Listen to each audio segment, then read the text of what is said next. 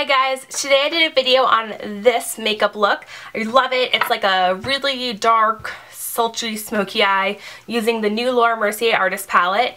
At the end of the video you will see how I paired it with a darker lip. I wanted to kind of show you how you compare a dark eye with a dark lip, but I did end up changing it because it was a little much for daytime for me. I changed it to the YSL Glossy Stain in Lush Coconut, which I really think is super pretty with this eye look, but you'll see at the end of the video how I did it with a dark lip, which also turned out very, very pretty. I focused on obviously using the darker purples in this look. It's like a dark, sultry, smoky purple eye. I love it. It's so flattering. I use like Violet Ink and Kir Royal. I use a little bit of Fresco, but I really hope you guys like this and let me know what you think about it down below. So the first color I am taking is the color Fresco, which is this one. It's kind of a pinky brown color. It's a little bit lighter and it's great for blending out. So I'm going to take that right into my crease, well, kind of above the crease, I would say. The next color I'm taking is this one. It's called Kir Royal.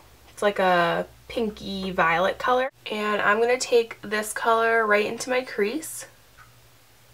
So a little bit lower than where we put Fresco.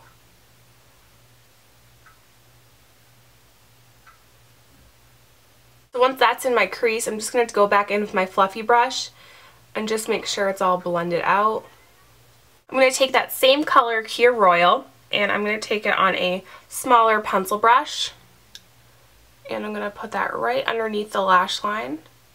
I'm going to take the color Guava, which is this one right here. It's like a light shimmery pink. It has a slight bit of a peachy tone in it. It's really, really pretty. I'm going to take that in the inner corners of the eye. I'm just using a MAC 239. It's just like any flat brush. On the same 239 brush, I'm going to be taking Violet Ink, which is this one. It's like the deepest violet color in this palette. And I'm just going to pat this on the lid.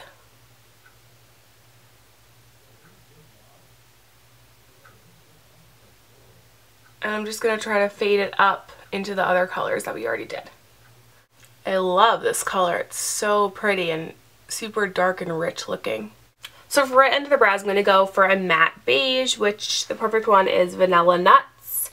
Just like a basic matte beige. And I'm just going to put that right under the brow to kind of finish off the whole look. So I'm going to take MAC Feline Kohl Power. It's like a really smudgy black liner. So I'm going to take this on the upper lash line.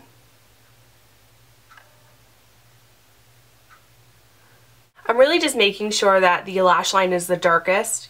I'm going to go back in with my flat brush that I use with the Violet Ink shadow and gently go over that black just to kind of blend. So I also lined into my bottom waterline and then I finished off the eye look with some mascara. I really, really love this. I love the way it came out. It's super dark and sultry looking, which is one of my favorite looks ever. So now I will zoom out and I'll show you how to do the rest of the face. Alright, so I've already hydrated my skin. Now it's time to prime. I'm using my Laura Mercier Radiance Face Primer. I like this because it gives a really pretty glow to the skin, which I love in the fall and winter. There's nothing prettier than like a soft glow. So I start it on the center of my face and I just work out from there. For foundation, I am using Stila Stay All Day in number 5. And to apply, I'm using a Sephora Collection mineral powder brush and just kind of buffing it into the skin. I am going to do a little concealer under my eyes. This is the Chanel concealer in number 20.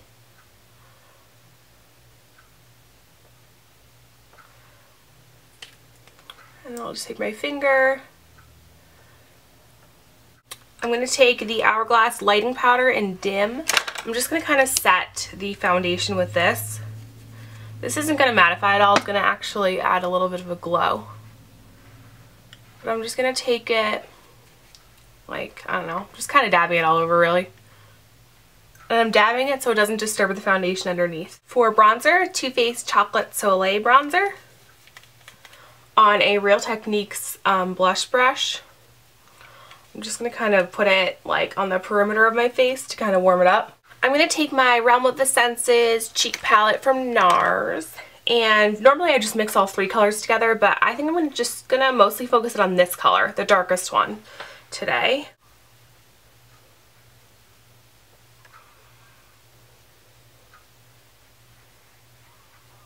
I'm going to fill my brows in using the Naked Basics palette. I'm going to use this color called Faint.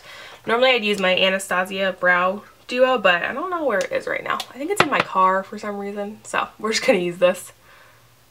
So you could really easily pair this with a nude lip and make it like a classic, you know, smoky eye and nude lip.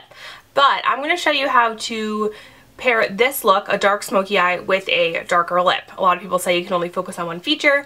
I disagree. So I'm going to show you like a good color to kind of go with a look like this. So this color is the Lancome Rouge in Love in number 391. It's called Fiery Attitude. It's one of my favorite fall lip tones. You can actually even darken it a little bit more than this by just kind of, you know, layering it on. Like that perfect fall burgundy lip, and I really like it with this eye look. Of course, if you're more comfortable, you can pair this eye with more of a nude lip, and I would probably do like a sheer nude lip maybe. Like this one.